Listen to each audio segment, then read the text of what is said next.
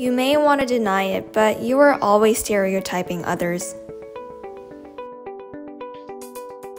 We all possess implicit biases, which refer to attitudes and stereotypes outside our conscious awareness.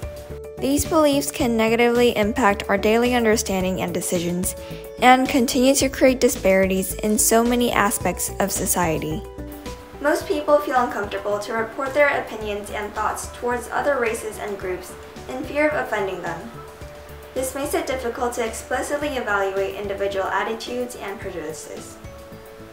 The IAT, short for Implicit Association Test, was developed by Harvard precisely to address this need for a valid measure for implicit bias in research.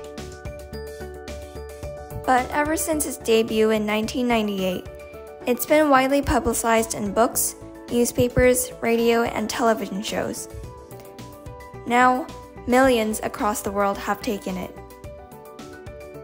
The IAT assesses the strength of your subconscious associations between different objects, which psychologists believe lead to implicit biases.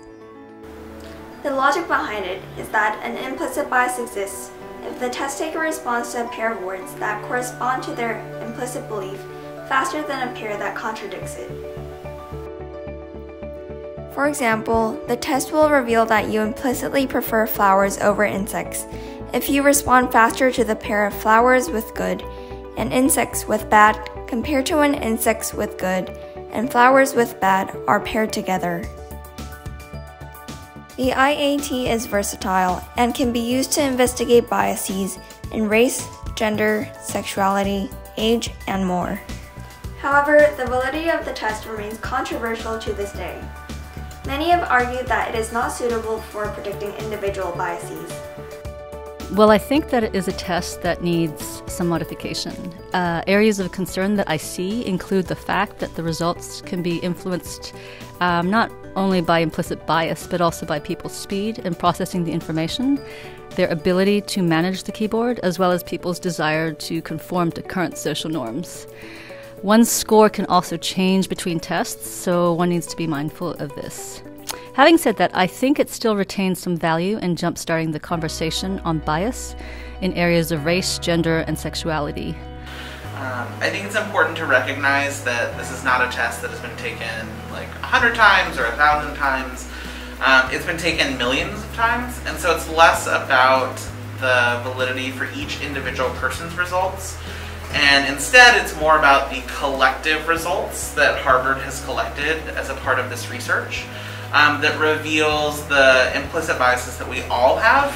So while there are critiques of the test on an individual level and how there might be errors that occur or how individual people might get results that are perhaps not consistent with their behavior, like Harvard actually addresses all of those things and discusses how it's less about each individual getting their own ranking or scoring, and they actually say not to use the test for that method, but instead to use it as a tool to examine larger societal trends that show up in each of our own individual actions.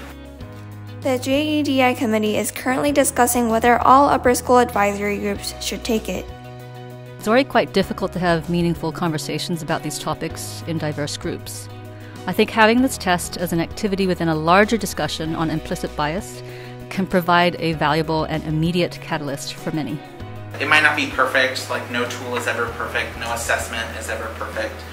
But I would recommend that people take it because I think it starts an important conversation about the biases that we all might have individually. And it's also important to recognize that the results that we get or the conclusions that we draw from the test, either from our own results or collective results, is less about something that we have done to obtain these biases, right? These biases exist because of societal influences, because of media influences, because of upbringing, and other ways that we're informed about what is the proper way to represent ourselves and what is the majority and the more acceptable. And so I do think it's important for people to take the test and have that conversation. While studying the book, The New Jim Crow, Mrs. Abernathy's AP language students also took this test in a student-led activity. Students were given the opportunity after taking the test to talk about it, and the energy in that conversation in my opinion, was fueled by their direct experience with the test. I think when we took the implicit bias test in English class, there was a certain shock and surprise through the students as we received the results, and evidently I don't think students know a lot about their underlying prejudice and, you know, like the judge of a certain topic or an issue. And I think it's worthwhile for students to actually see like what they could feel about certain like implicitity of like, you know, social issues. If you're curious to tap out the hidden prejudices and stereotypes within you, visit implicit.harvard.edu to take the test yourself. This is Lana Lee, reporting from Taipei, Taiwan for the Blue and Gold.